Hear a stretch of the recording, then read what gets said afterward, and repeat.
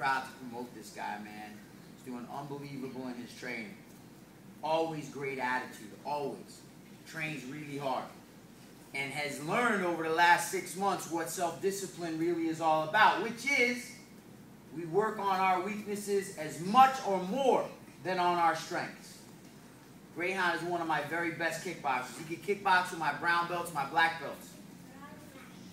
But Greyhound wasn't quite as good at his grappling. But he's made a tremendous effort to focus and to work on that aspect of his training just as much as his kickboxing. Because if you're ever confronted with a bully, they're going to try to do what you're the most scared of.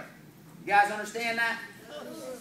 You can know how to punch and kick all you want, but if you're on your back with a bully sitting on top of you, it's not going to help you very much, which is why we learned a mixed martial art.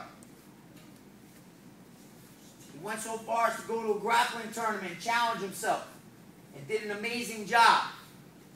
Made it all the way to the final. Very close.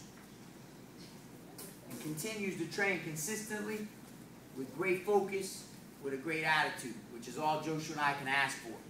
Today, I'm extremely proud to promote Greyhound to his Tiger Showman's high yellow belt. Everyone give him about us! Big hand.